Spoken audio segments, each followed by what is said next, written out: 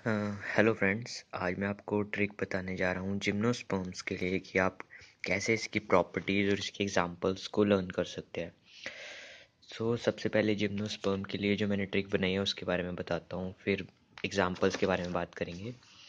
तो आपको ये सेंटेंस याद करना है।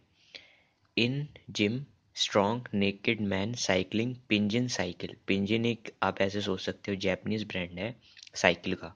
तो इन gym strong naked man cycling पिंजिन cycle. तो इससे जिम से जिम्नोस्पर्म्स, स्ट्रॉन्ग से स्ट्रॉबेरी और कोन्स। इसके मेल और फीमेल, मेल कोन्स होते हैं, फीमेल कोन्स।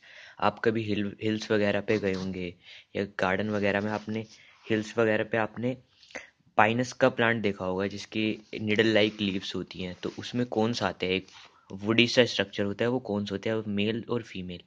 नेकेड से नेकेड सीड्स, मैन से माइकोराइजा एक म्यूचुअल एसोसिएशन होता है फंजाई और रूट्स का। तो ये जिम्नोस्पर्म्स के कुछ प्लांट्स प्लांट्स और ट्रीज में पाया जाता है।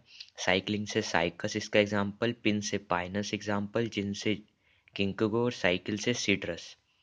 तो ये इसके एग्जाम्पल्स है। तो ऐसे ही इसके दो एग्जाम्पल्स बहुत इंपॉर्टेंट है, वो है पाइनस और साइकस। पाइनस को कैसे हम लर्न करें? पाइनस के लिए मैंने एक लाइन बनाई है, my pen brand is Mantoux.